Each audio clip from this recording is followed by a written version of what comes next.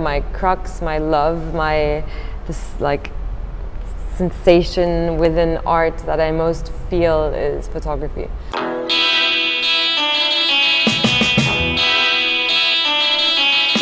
I did black and white photography in high school, and that was it. Like from then I knew what I wanted to do, and I had been working towards this. So I did my bachelor's in photography in London, and then took 2 years in between. I worked for Ryan McGinley, photographer in New York. I worked with Peter Funch. Like I was kind of really into photo.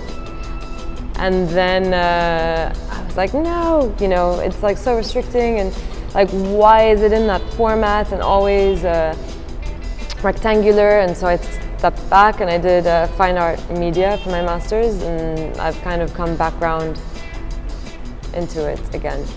Well then, with that in mind, tell us about where we are. So you are at my solo show, Building Blocks. It looks at jasmine and soil from my grandmother's garden in Damascus and Aleppo soap under the scanning electron microscope.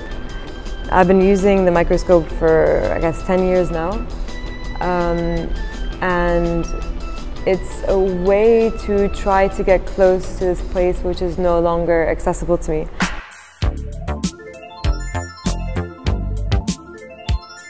Being very tactile, objects, intimacy, what's your most treasured possession? Whoa, that's a good one. This is gonna sound really cheesy, but I'll say it anyway. I've been working a lot towards not caring about possessions as much. So I think attachment ultimately leads to craving, which leads to a kind of misery in a way when you don't get that desired object or thing. Thank you. Thank you. That was fun.